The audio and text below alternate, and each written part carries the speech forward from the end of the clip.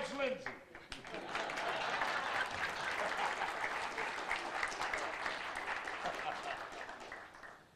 Have a seat. UNA graduate Ernest Borgnine.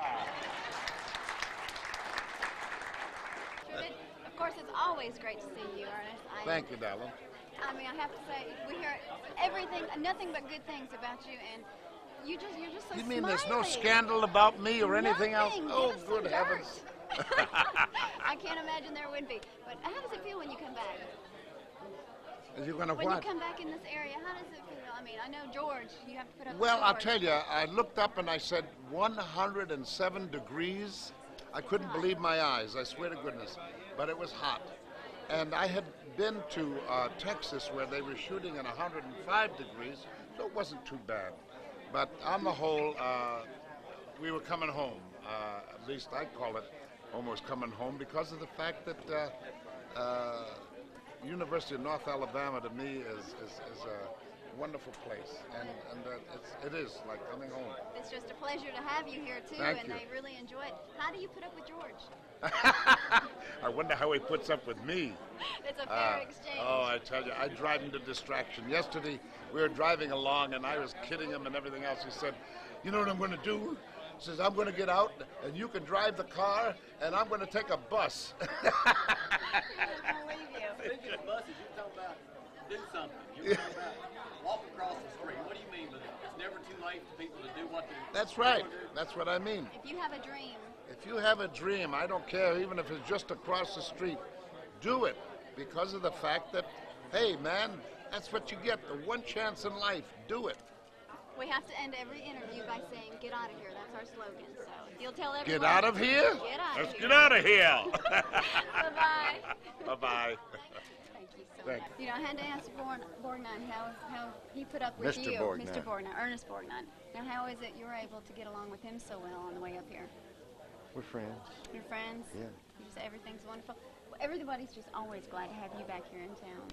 Well, I'm glad to come back, but it's not really coming back. It's just like, you know, it's I go away for a while, and I come back here, and then I go away for a while, and I come back Kind here. of like a second home? Yeah, it really is. It really is. I like it here an awful lot. 40 years ago, Terry asked that question. Right. 40 years on the air. That's got to be crazy. How does that make you feel? I don't. It doesn't make me feel anyway. To know that people are still watching your show and they're raising their children by it, that's got to make you feel something. The 40 part of it is not what I'm too thrilled Not with. the years, not the many years, but obviously a wonderful program. Well, you know, when we were doing the show, we were the #1 show on television, so we knew we were doing something special. And I was asked the other day on some kind of television show, what was the best thing about being on the Andy Griffith Show? And I said, knowing I was going to get a payday every week. I knew I had a job every week. That's the main thing for an actor, is to know you have steady employment. Granted that we were doing something very special. I don't think any of us ever thought it'd be on forever like it has been. But we did know that we were a very special cast and very special actors. So how mean were you to the little redhead? I watch him now and see how good he was in scenes. I played a lot of scenes with him in that show, and he was a very, very good actor. He certainly knew his craft, and then he got better at it after. See, I was only with him in a time when he was about 5 years old till about maybe 15. And then he went on to another life of happy days, and then another life of movies, and then another life as a director. So my part of his life was as a very young boy. Hey, are you going to be back here in football season? Of course, Mr.